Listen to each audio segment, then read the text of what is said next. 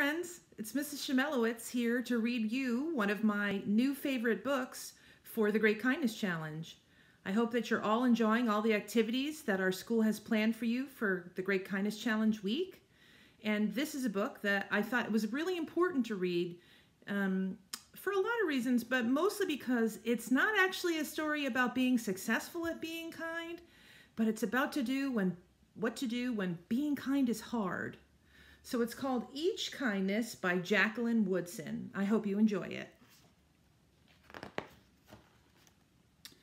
The winter snow fell on everything, turning the world a brilliant white. One morning, as we settled into our seats, the classroom door opened and the principal came in. She had a girl with her and she said to us, "This is Maya." Maya looked down at the floor. I heard her whisper, "Hello." We all stared at her. Her coat was open and the clothes beneath it looked old and ragged, and her shoes were spring shoes, not meant for the snow, and the strap on one of them had broken.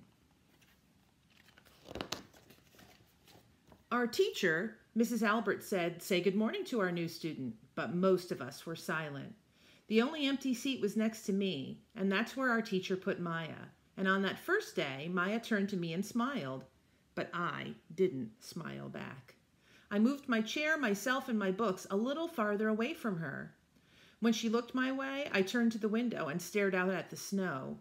And every day after that, when Maya came into the classroom, I looked away and didn't smile back. My best friends that year were Kendra and Sophie. At lunchtime, we walked around the schoolyard, our fingers laced together, whispering secrets into each other's ears.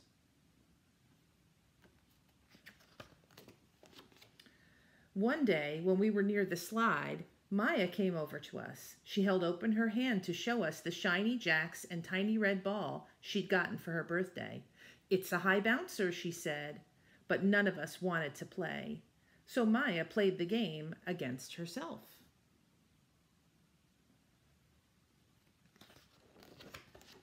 That afternoon, when we got back into the classroom, Maya whispered to me, "Bet you can't guess who's the new Jacks champion of the world is." Behind me, Andrew whispered, "Chloe's got a new friend. Chloe's got a new friend." "She's not my friend," I whispered back. The weeks passed. Every day we whispered about Maya, laughing at her clothes, her shoes, the strange food she brought for lunch. Some days Maya held out her hand to show us what she had brought to school: a deck of cards, pick-up sticks, a small tattered doll. And whenever she asked us to play, we said no. Boy, look at Maya's face. She looks so sad and left out. I'm feeling uncomfortable right now. How about you? The days grew warmer and warmer. The pond thawed. Grass began growing where snow had once been, and one day Maya came to school wearing a pretty dress and fancy shoes, but the shoes and the dress looked like they'd belonged to another little girl before Maya. I think she looks pretty. Pink's my favorite color.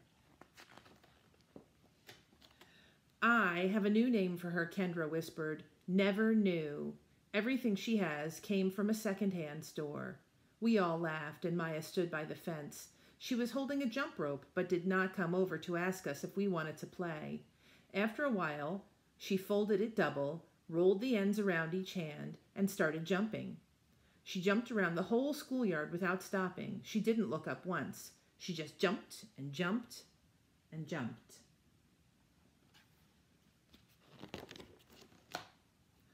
The next day, Maya's seat was empty.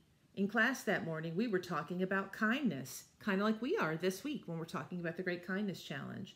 Miss Albert had brought a big bowl into class and filled it with water. We all gathered around her desk and watched her drop a small stone into it.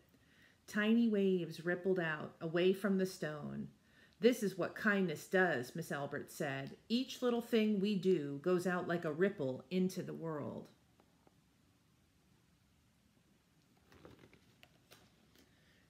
Then Miss Albert let each of us drop the stone in as we told her what kind of things we had done. Joseph had held the door for his grandmother. Kendra helped change her baby brother's diaper.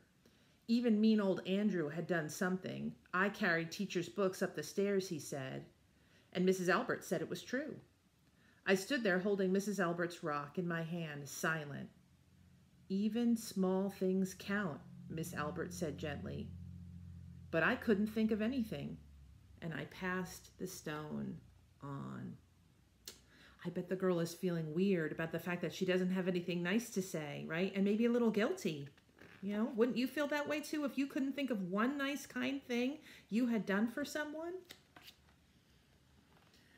Maya didn't come to school the next day or the day after that, and each morning I walked to school slowly, hoping this would be the day Maya returned, and she'd look at me and smile. I promised myself that this would be the day I smiled back. Each kindness, Miss Albert had said, makes the whole world a little bit better.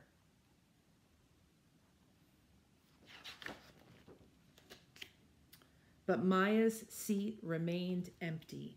And one day, Miss Albert announced to the class that Maya wouldn't be coming back. Her family had to move away, Miss Albert said. Then she told us to take out our notebooks. It was time for spelling. Look at that empty desk. How would I feel if I never got a chance to make it right? That afternoon, I walked home alone.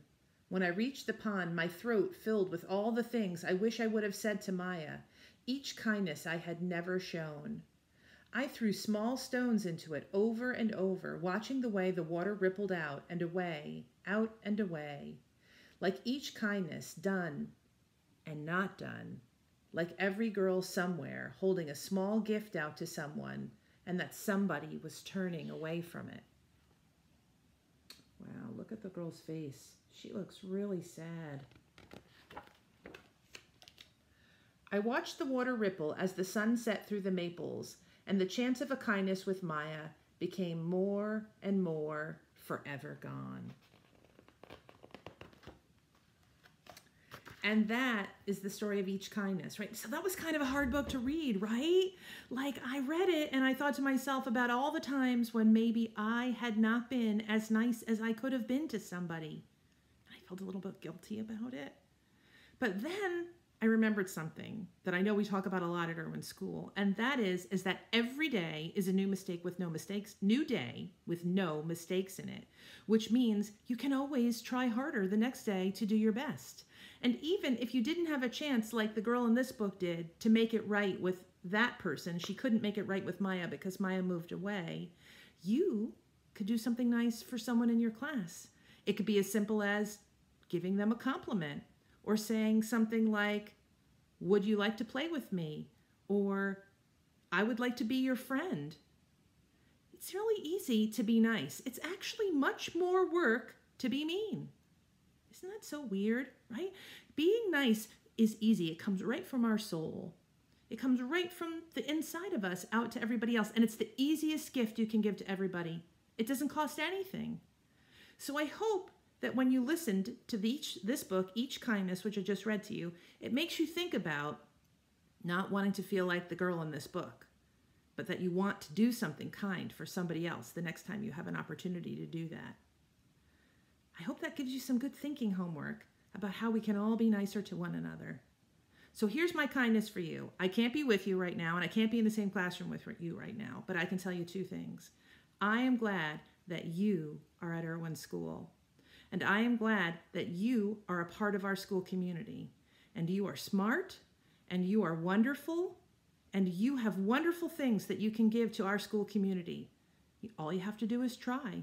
Try your best, and try your best to be kind. Thanks, everybody. Have a great day.